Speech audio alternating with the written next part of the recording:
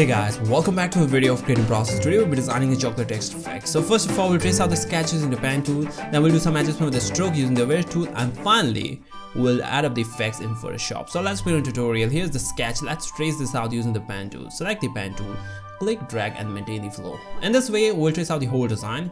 Once your design is traced, select everything and give a stroke of 5 points. Now select all these 4 pieces, 1, 2, 3, 4, and let's do some changes. So go to stroke and change the profile to this. And if you have any directions, so select that and go to stroke and click this icon. Now we'll do some adjustment with the stroke thickness. So select this, double click on it, and with the width tool you can make it narrow here and click make it broader here. In the same way, double click inside, make it narrow, broader, double click inside, make it narrow, broader. So we have designed the text. We'll apply the same process to the whole design, and here it is, we have applied nice effect to each and every text. Now select everything and expand it. Go to object, expand. Next thing, we'll create few more elements. So select this, go to object, path, offset path, and the offset path put the value -0.2 and change the joints to round and click OK. Command X, Command B, and put the stroke thickness 2 points. Now we'll create 2 more.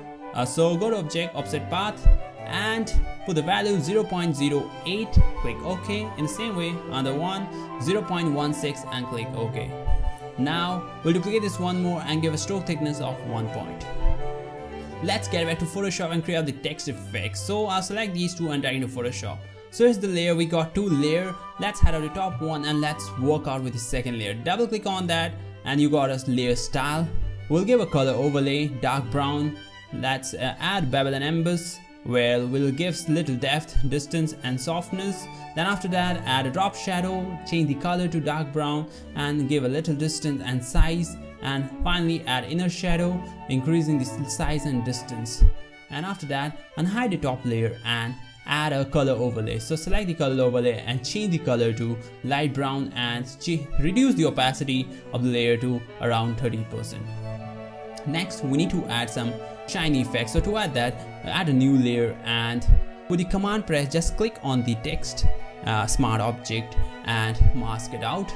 Now with the soft brush tool with opacity 10% white, we'll add a shine to this text individually like this, showing the light source, and this is how it's going to look like. We'll also add shadow opposite to the shine. So to add that, create a new layer.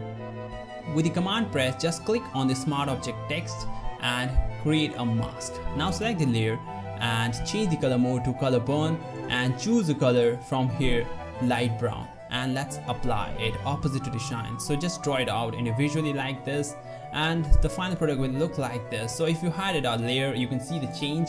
Now we'll add a glossy effect. To add that, we'll go to Illustrator and bring in that 1 point thickness element to the Photoshop. So drag and drop it to Photoshop, and here it is. We'll double click on that and add an overlay color and change the color to light brown.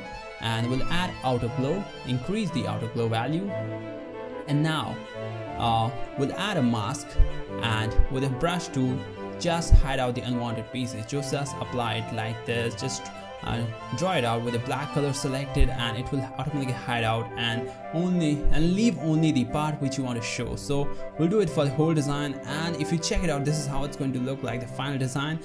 Now let's get back to Illustrator, select these 2 elements and drag and drop to Photoshop. So here it is, we got 2 layers in Photoshop. Let's hide out the second layer and work out with the top layer. Double click on that and add inner shadow. Let's give light brown color and increase the size to 29 and click OK. Now add a mask, and with the soft brush tool, let's hide out the unwanted area like this. So we'll do this to the whole design, and this is how it's going to look like. Now we'll do the same steps to the second layer and with little variation, and the final look will be like this. Now finally we'll give some little adjustment to the colors. So I'll add a new adjustment layer, hue and saturation. Change the saturation value to 30 and lightness -5 and click OK. And you can see a fresh, nice color, chocolatey color there. So finally we have completed designing the text effect. I hope you enjoyed the tutorial. Don't forget to check out the next tutorial coming up. And if you want more updates on designing, don't forget to like, share, and subscribe to this channel. Thank you.